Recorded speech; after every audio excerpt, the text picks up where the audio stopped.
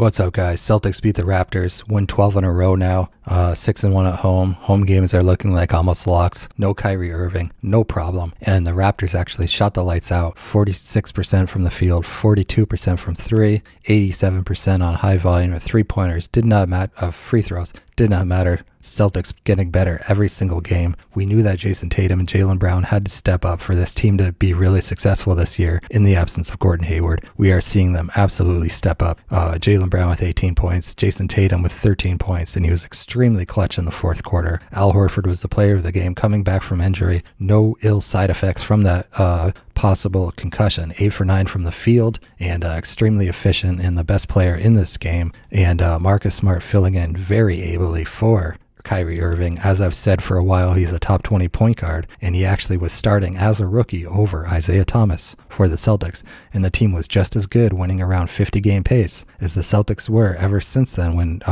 Isaiah Thomas was starting. And Terry Rozier, I've been saying since before the season started, he's a top 30 point guard and rising. By now he may be top 25 or top 20, and 16 points off the bench, extremely clutch, and carrying that weight with Kyrie Irving out of the game. Celtics shot 40% from the field, 38%, 39% from three, and just got it done with extreme poise. Rookies, young guys, all playing super clutch and extremely comfortable and locking down on defense when it counted. Daniel Tice, key contributor, and even though he was -6 down the stretch, he was grabbing clutch rebounds like crazy, blocking shots, had a clutch tip in as well. So between Tyson, Aaron Baines guys, we have some really, really good guys. Marcus Moore is a bit of an off game, but you see he can get to the free throw line really, really well. And as long as he keeps focusing on that, he's going to be a big time impact player for us. So extreme depth on this roster. Anybody gets injured, it doesn't matter. Everybody else steps up.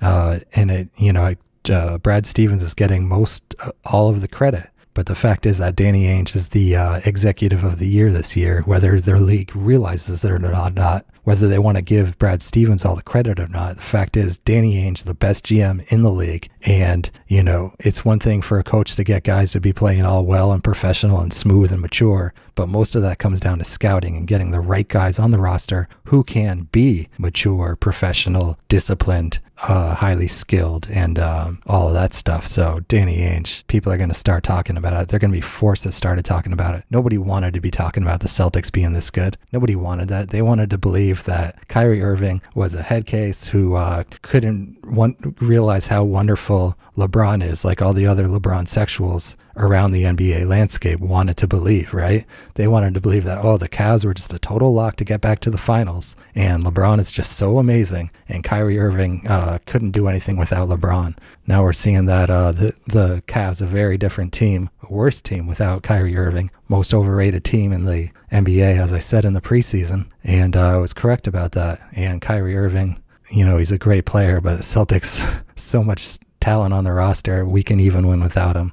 So we're just going to be even better with him. So with the number one defense, guys, I think you're starting to see, whether you want to admit it or not, that Jason Tatum and Jaylen Brown are both about as good as Gordon Hayward. And maybe by the end of the season, they're both probably going to be better than Gordon Hayward. And part of the reason this defense is number one is because with Jason Tatum instead of Gordon Hayward, we have a guy with an 8'10" standing reach rather than an 8'7" standing reach. So Gordon Hayward about an inch or two shorter than Jason Tatum, and his standing reach, his wingspan just really isn't there. We're seeing Jason Tatum's wingspan make a difference all over the court, especially defense, but also offensively, being able to get off these layups and these shots that Gordon Hayward could never get off. And in addition, Jason Tatum has just as good a pull-up game with a jump shot as Gordon Hayward does. So number one defense in the league, and it comes down to length, especially with Marcus Smart starting at 6'4" and his 6'10" wingspan.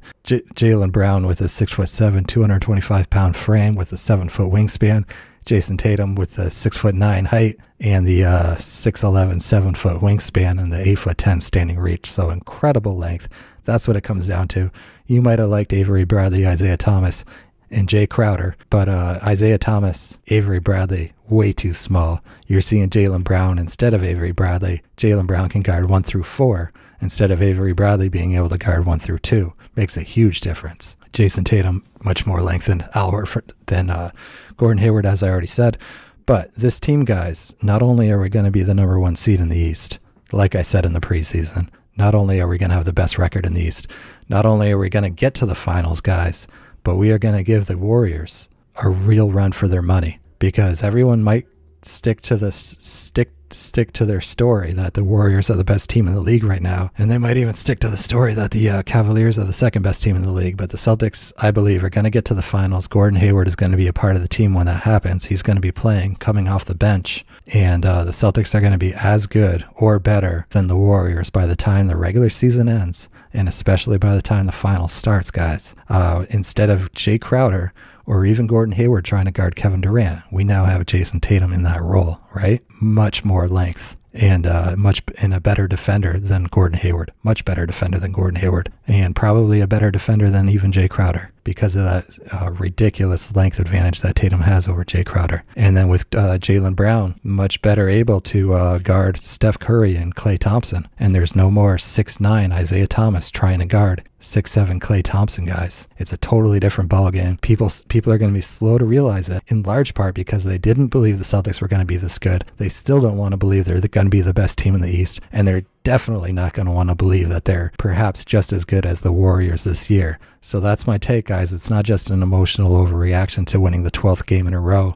This team is only going to get better. You think the Warriors are going to improve more over the course of the year than the Celtics? They're already old. They're already in their prime, their absolute prime, if not slightly past their athletic prime. Celtics, on the other hand, all these guys are just going to get better and better and better and better. If you think Jason Tatum's good now, guys, if you think Jaylen Brown is good now, if you think Marcus Smart is good now, Terry Rozier, even Shane Larkin, Shemi Ojeleye, guys, we are just going to get better and better and better. We are as good as anybody, and I'm sticking to that. And I can't wait to play the Warriors and show all these LeBron sexuals and all these Curry files what the real deal is, because the Celtics are very much the real deal, as talented as anybody. And talk to the record, point to the score to make your point, because Celtics are good as anybody. Guys, let me know what you think. I'll see you soon. Peace.